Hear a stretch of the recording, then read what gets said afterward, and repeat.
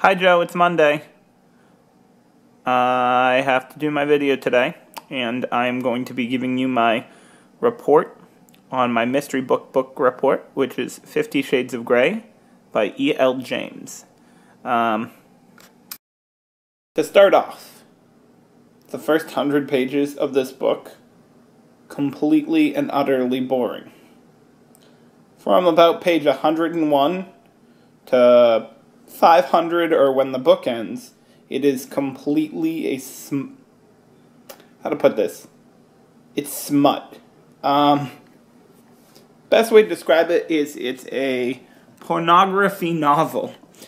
I'm assuming you've read the book, Joe. It's literally, the whole book starts with a character named Anna Steele, and she is doing an interview of a multi-billion-dollar person, or a billionaire, who owns a really big company, a gentleman by the name of Christian Grey. And basically they end up getting into a relationship. And Christian Grey isn't the normal type of person, he's a dominatrix.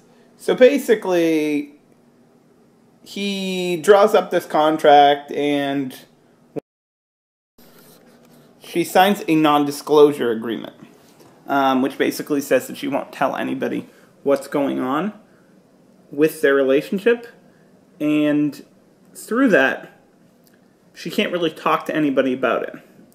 The book, it's not a horrible book, it's not the best book I've ever read, but I'm really, really upset about the ending of the book, because they're going through it, they're having a good relationship, and their entire relationship is based off of compromises. Anna compromises on what she will and will not do with Christian Grey. Christian Grey buys her things and she complains about it. But then it gets down to the end of the book, and then she's just all like, she ends up getting punished. She ends up getting spanked like 6 times or something stupid like that. And then she's all like, no, I'm done, and just leaves. The dude bought her like a $14,000 book, a brand new car, a MacBook, and a BlackBerry. And then she's all like, no, I'm done, and just walks out and leaves all that stuff on the counter. Even though he's all like, Christian was all like, oh no, you can keep all that stuff, just gonna remind.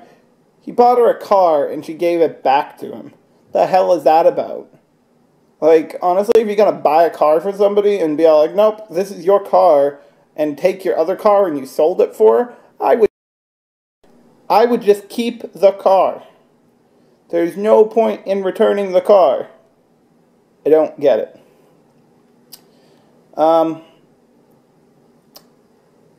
That's pretty much it for the book report.